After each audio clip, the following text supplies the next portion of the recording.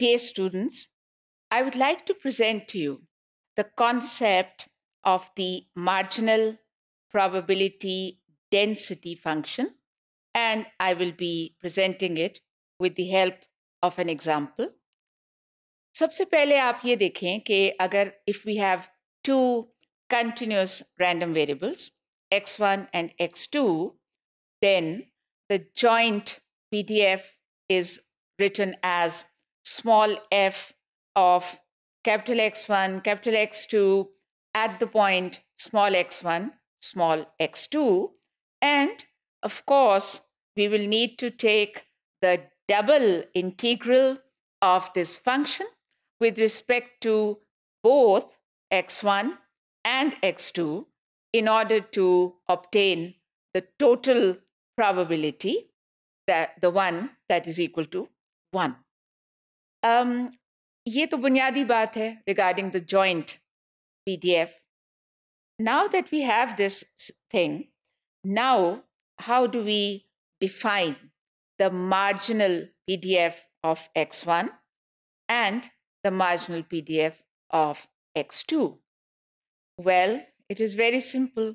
In order to find the marginal PDF of x1, all we have to do, students, is to integrate joint PDF with respect to x2. Let me say it again. अगर आपको marginal PDF x1 का चाहिए, तो joint PDF को integrate कर दें with respect to x2. और अगर आपको marginal PDF x2 का चाहिए, तो आप joint PDF को integrate कर दें with respect to x1. Let me present to you the algebraic formula. जो कुछ मैंने अभी कहा, that can be written as follows. Small f of the random variable x1 at the point small x1 is equal to the integral from minus infinity to infinity of small f of the random vector x1, x2 at the point small x1, x2. And this integral is with respect to x2. क्योंकि आप देख रहे हैं कि we have written there dx2.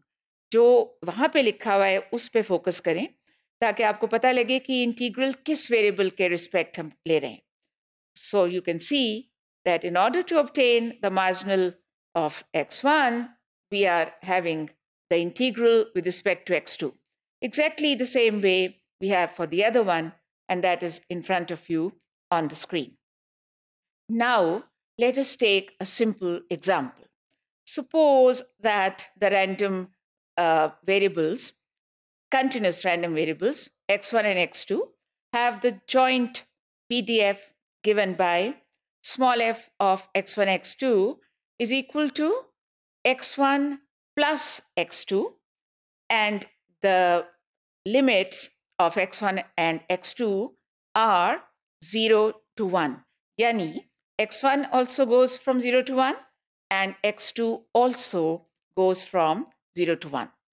So we have this particular joint PDF, and of course you can check for yourself that if you take the double integral of this PDF both with respect to x1 and x2 from 0 to 1, क्योंकि minus infinity और infinity तो हम generally लिखते हैं ना, लेकिन जब आपका वो है ही फ्रॉम 0 to 1, तो ऑब्वियसली फिर आप वहाँ 0 to 1 ही लिखेंगे फॉर बोथ ऑफ देम.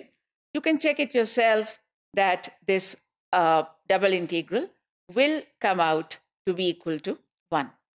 सो वो तो हो गया.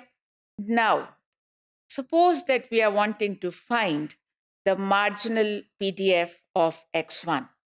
So just do exactly what I said a short while ago, that simply integrate this joint PDF with respect to x2. x1 की निकाल रहे हैं, x2 के हिसाब से integrate कर दें. So let us do it right now. Integral from 0 to 1 of x1 plus x2 with respect to x2 is equal to the integral of x1 with respect to x2 plus the integral of x2 with respect to x2. अब इस पे separately in पे गौर करें. पहला वाला जो है वो जो हमने लिखा है x1 इंटीग्रल के अंदर, that will come out because when we are integrating with respect to x2, students, x1 then acts as a constant. और अगर वो constant की तरह act कर रहा है, then we can take it out. So when we take it out, what are we left with inside? We are left with 1. अब 1 का अगर हम इंटीग्रल लें with respect to x2, what do we get? Of course, we get x2. उसके बाद उस पर limits apply कर दीजिए 0 to 1. So upper limit minus the lower limit, x2 पे लगा दें 1 minus 0, so that is equal to 1. और साथ वो जो बाहर निकाला था x1, वो उसके साथ मल्टीप्लाई कर दीजिए. What do you get? x1 into 1 यानी x1. ये जो पहला पार्ट था, this is how it is. Now let us focus on the second part, the integral of x2 with respect to x2. तो क्या आएगा? Obviously x2 square over 2. अब इसके ऊपर लिमिट्स अप्लाई कर दीजिए 0 to 1, upper limit minus the lower limit. So x2 square over 2 जो है उसकी जगह 1 square over 2 minus 0 square over 2. Solve कर लीजिए. Obviously it is equal to half.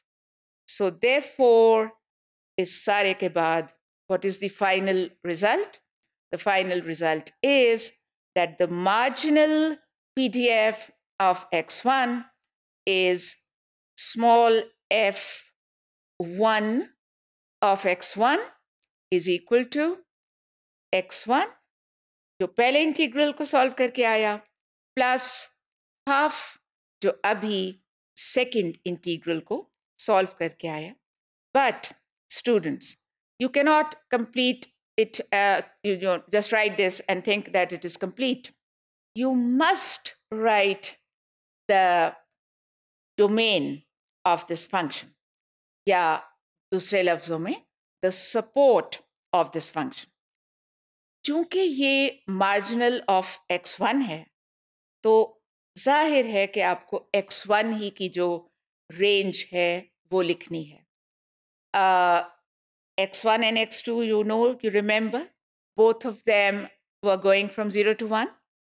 तो जाहिर है कि फिर यहाँ पे आप इसके साथ आगे कॉमा और उसके बाद लिखेंगे 0 less than x1 less than 1. और जो और ज़्यादा फॉर्मल और रिगोरस और mathematically proper way of writing it है, उसके तहत you will also write 0 elsewhere. So this is how you can find a marginal of x1, and I leave it to you to find in a very similar manner the marginal PDF of x2.